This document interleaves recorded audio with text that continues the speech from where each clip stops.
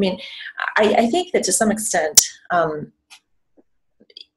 the growth of preprints in many fields has provided a little bit of a model for how many different stakeholders who are not necessarily served by preprints in very obvious ways have identified ways to benefit from the changing landscape and kind of rally toward this cause. Like, for example,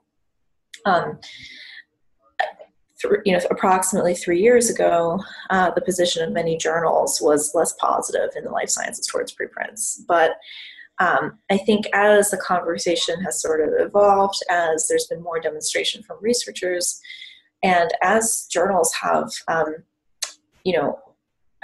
some journals have taken the step of recruiting papers from preprint servers, or looking at the feedback that's left on preprint servers as a way to supplement the peer review process. I think that some of these advantages have become more obvious. So while obviously, 3 years ago or 5 years ago, not every journal publisher in the life sciences was eager to be accepting of preprints, I think that the tide has shifted and made it more favorable for them to do so, and enabled them to see ways that this can actually benefit them in some ways. Mm-hmm. So I can certainly see, I would hope that similar changes could happen for different types of infrastructure. Mm-hmm.